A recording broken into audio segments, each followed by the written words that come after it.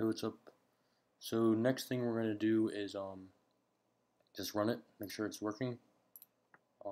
If you just click the up arrow on your terminal, you can see the. Actually, let me save this first. Yeah, so let's just run it again. Let's test exit. Well, that didn't work. So it says if choice equals 1, then break. Oh, it has to be in quotes because we're passing in a string. Make sure both of those are in quotes. Save it. And say 1 again. Actually, press Control-C to end the program. And now let's run it again. And now press 1. There we go, it ended the program. So, next thing we want to do, we want to see the JSON data from these search results. So let's grab our comment here.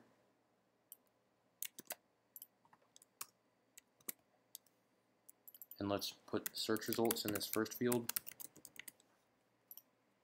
Save it. Run it. Press 0. Kendrick. And as you can see, we only have one item here. The thing is though, we need to get down to the artists level, and then we need to get down to the items level.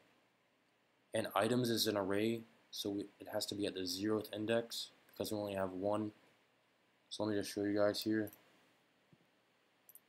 So we're going to go and say our artist equals search results artists items, and then at the 0th index. And first we're going to print their name. As you can see over here, name is on this same level as artist's items 0. So we're just going to say artist name. And then we're going to print out the number of followers they have.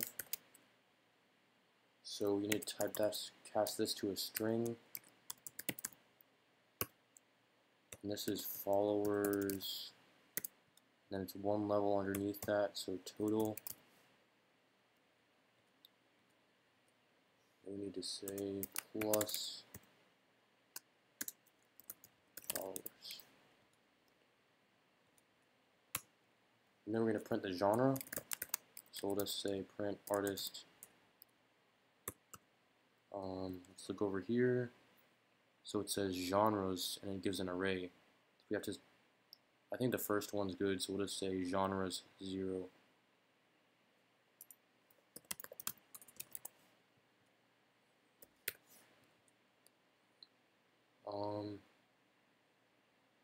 And then let's make some space.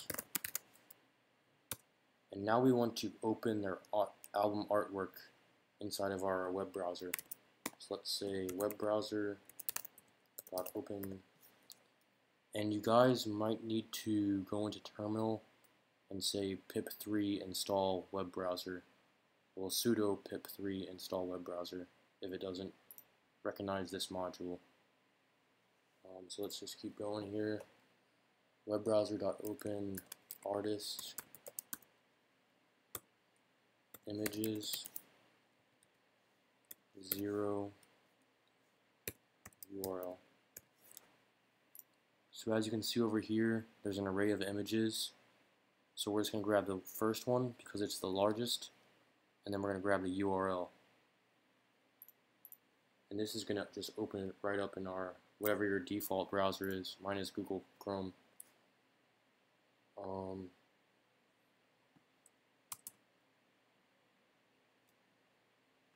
So these were the artist details up here.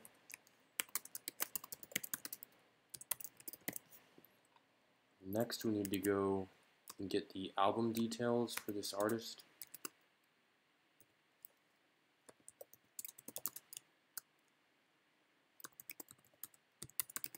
So let's set 3 variables up here.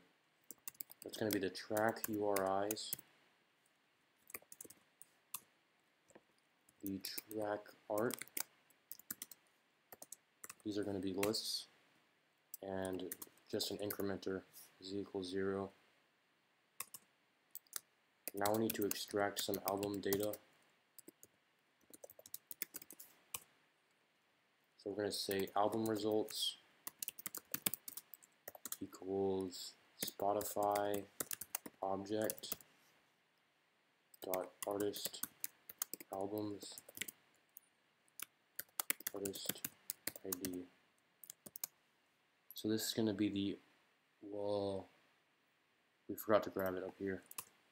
So we need to say artist ID equals artist,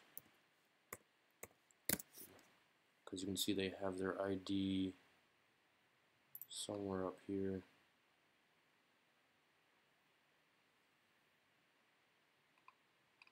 Yeah, right there. So now we have their artist ID, and let's go to the API and check it out. So you can see artist album takes a parameter artist ID, and a lot of these, most of the stuff with the Spotify API uses IDs. So artists have IDs, albums have IDs, and tracks have IDs.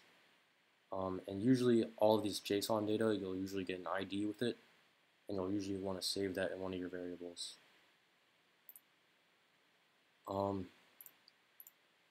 So next thing we're going to do in the next video is print out these album results in JSON. So I'm going to save this, and I'll see you in the next video.